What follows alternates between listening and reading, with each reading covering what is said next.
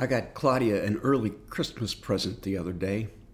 Years of working around chainsaws and heavy equipment, while managing camp and retreat centers and growing up on a farm have taken a toll on my hearing. So I scheduled an appointment. Scheduled to happen, as you're viewing this, last week. And something very interesting that they said to me when I talked to the good folks at the hearing specialist.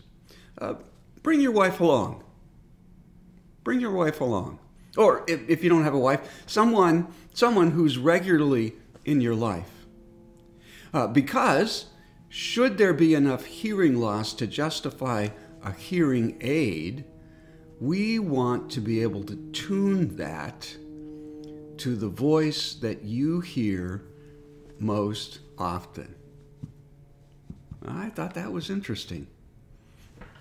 Claudia was delighted. But it got me thinking, how carefully do we tune our ears, our eyes, our hearts to the people that are important to us? How often do we tune our ears, eyes, hearts to the God we serve? This is Ben Moore from West Highlands United Methodist Church with a thought for your day, just another way of reaching out. Thanks.